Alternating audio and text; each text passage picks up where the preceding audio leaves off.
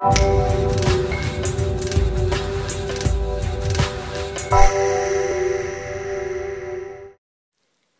guys, this effect is called Mindreach. It's one of my personal favorites to perform live because it's extremely easy. It's actually completely self-working and it gets amazing reactions.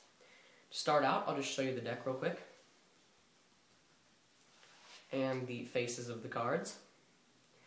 Performing this live, I'd get my spectator to shuffle the deck, but since I don't have a spectator, I'll just shuffle it up myself. Keep in mind, this is completely impromptu, which means that it can use any deck of cards with no gimmicks and no setup. You can even use a borrowed deck if your spectator happens to have a deck of cards in them. I think that's enough shuffling. And the first thing I'm going to do is I'm going to take the cards and spread them out over the table like this. And doing this, you'd explain to your spectator that you think they just might be psychic. And to prove this to them, you're going to name out any cards that just happen to come to your head, and you want them to touch their finger on whatever they think that card is. And you can do this for multiple spectators and have them each select a card, but we're going to do this like we only have one spectator. I'm going to write down all of our selections. First, I think I'm going to have us select the 5 of clubs. And my spectator can touch any card they want. Let's say that they want this one. We'll pull it out and set it aside. We write down 5 of clubs.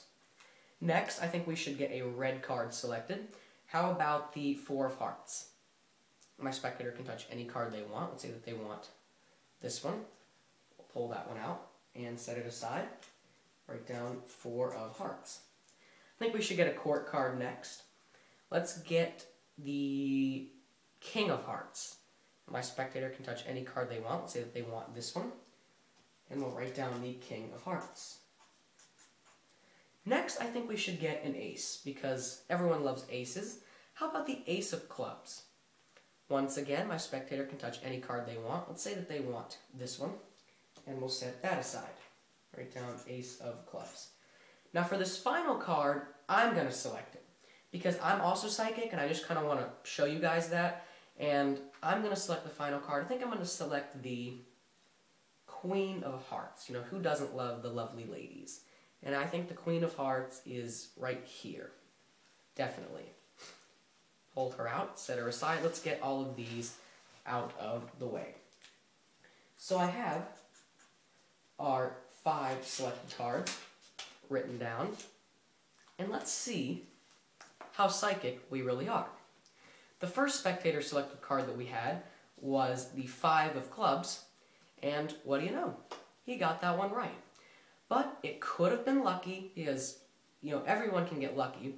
His second card was the 4 of hearts, but he actually got that one right. Maybe he really is psychic. That's 2 for 2. His third one was the King of Hearts, and once again, he got it right. Looks like our spectator is psychic, and that it isn't just luck. Our fourth and final spectator selection was the Ace of Clubs, and our spectator must be psychic because 4 of 4, they got that one right too. But am I psychic? Because believe it or not, even on really bad days, I sometimes will miss a card.